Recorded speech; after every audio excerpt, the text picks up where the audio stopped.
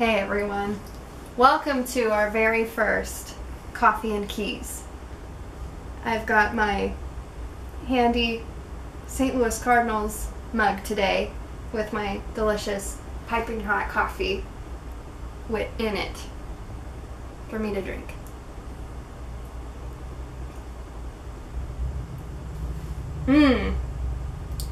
I love coffee. A lot of times people come to me and ask, can you teach me to play the piano? And what they really mean is, I want to be able to play something in 5 minutes and not have to practice it, which is fine.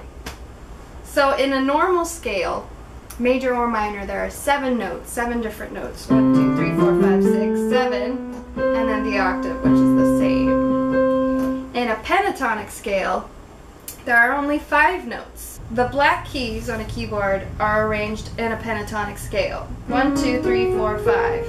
And then you're back to where you started. In a regular scale, where there are 7 notes, we see that between the 3rd and the 4th, there's a half step. And between the 7th and the octave is another half step.